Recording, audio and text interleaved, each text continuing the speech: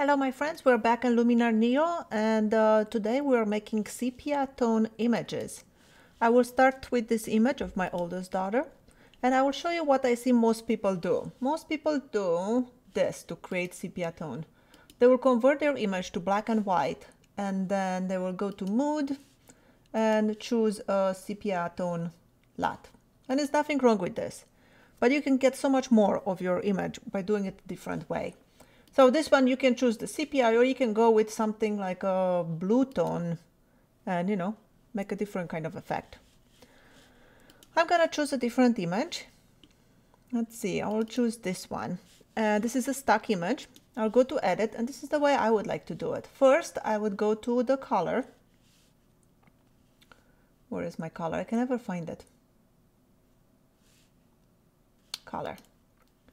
And I decrease the saturation, where you can still see a little bit of the color, but not much, just like maybe like that. Now that we decrease the saturation, now we'll go to mood. Now, toning, not mood, I'm sorry. And then we'll add on the shadows, we'll increase the saturation to 100 and we'll add like a reddish orange tone, like that. Decrease the saturation to what it looks good. And then we'll go to highlights, increase saturation, we'll add like a yellow, almost greenish yellow, something like that. And then decrease the saturation.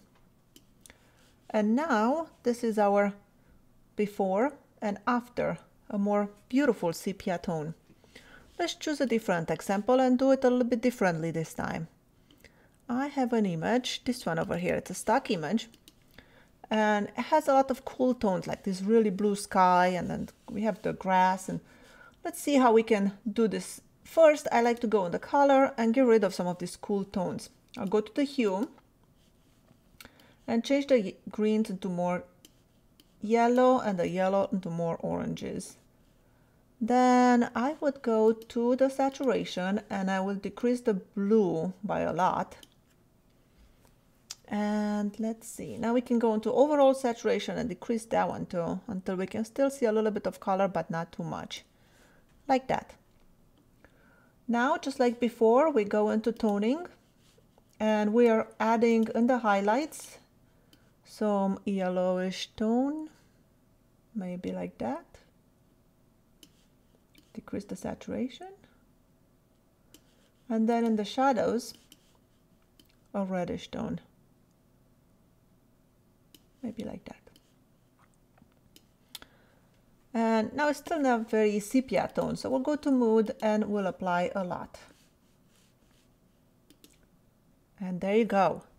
This is our before and after. Before and after. Let's do maybe one more example. This is a still image I took just a few months ago. And let's see, we'll go to color, and first I'm gonna shift a little bit of these colors. I'm gonna turn the greens more yellow a little bit. The yellow a little bit more orange, not too much. And then I'll go into saturation and desaturate the cyans, the greens, the blues.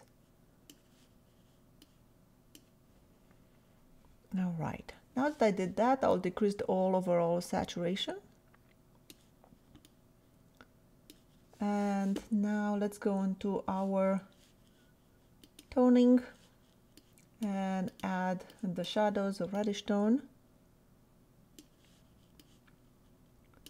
And then in the highlights, a yellow tone.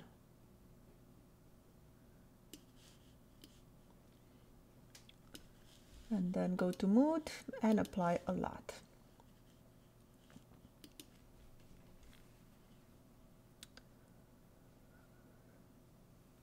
Now I still think there's too much saturation in there. So I'll go back to color, desaturate some more. Maybe more like that. And I can go maybe apply a LUT again, mood. All right, that is better. And then I can go to develop. I can maybe brighten the highlights a little bit. Take the blacks down to get more contrast.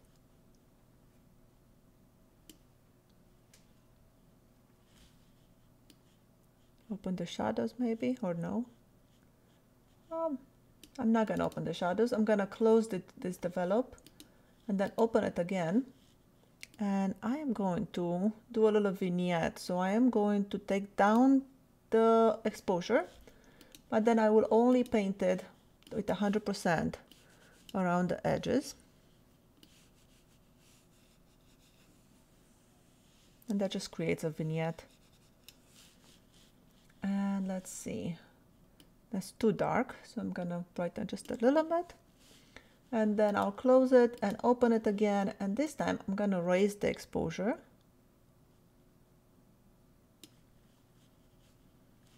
And maybe that's too much, like that, and I will only paint it onto the center, just to brighten my subject, make it stand out a little bit more. And there you go. I think the vignette is too strong, so I'm gonna reduce the exposure here just to make it blend a little bit better. We can also go into the edits, and we'll go in the previous develop where we darken the area, and we can lift it up a little bit. There you go. And this is how you create sepia tone images. Thank you so much for watching. My name is Skyler Ewing, and I will see you in my next video.